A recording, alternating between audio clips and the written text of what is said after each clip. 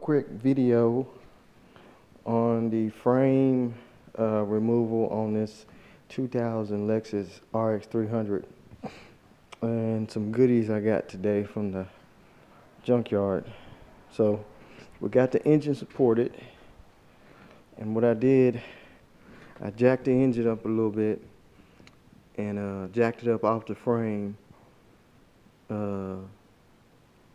So when I get ready to go back up the frame, I won't have to jack up the frame and the engine.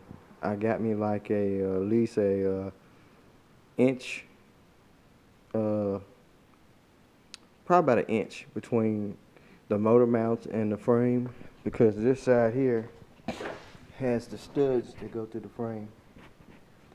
And so,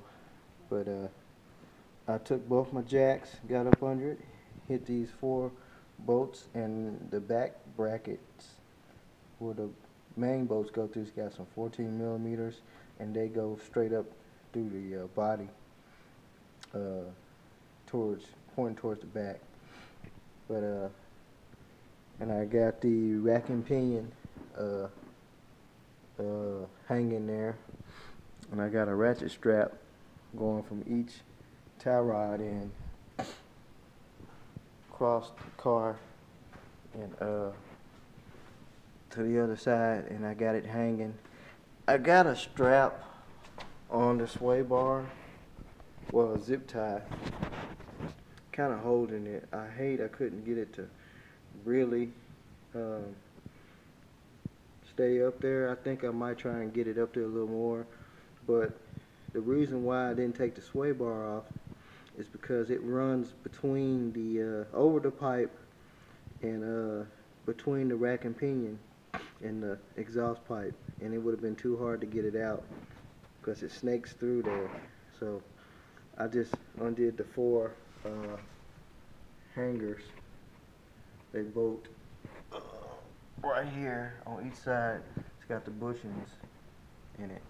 The light's too bright. And I zip tied one end. I don't know if you can see that. Zip tied it there on the rack. I was trying to get it even enough where it'll stay there, but it came down. But frames on the ground, engine hanging. I found out something on this car. Somebody has put an axle in, and what they did, they ran the wrong bolt up through the center bearing hole there, and that bolt is supposed to keep that center shaft bearing. If that clip comes off, it's supposed to keep that bearing, lock it in place. Well, somebody must have lost the screw, and they ran a real long screw up through there. And I took that screw out, and it damaged the center bearing housing. It just cracked it. When I went to knock it out of there, the whole thing just flew apart, and you can see right where it cracked. They ran a real long screw. I wish I had the screw. I don't know what I did with it, but I was going to get another bearing for it, and then I couldn't find one. Only probably Memphis bearing. There's a place called Memphis Bearing here. It's got one. I checked O'Reilly's and AutoZone. They don't carry it. So LKQ had a half off sale today, and I went down and they had 3 of those cars, and I got just the whole axle with the bearing already on it. Pretty good. And also I got the right screw. This screw here is supposed to screw up in there, and it's got that little notch on it,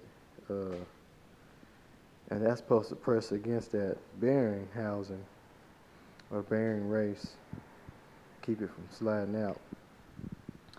And it needed a driver's side axle because the boot was busted, so I found this one. Let's see, got it covered up. Pretty good axle. Looks like it's been replaced. It's got a lot of grease in it. The boot's not busted, so that'll go on the driver's side.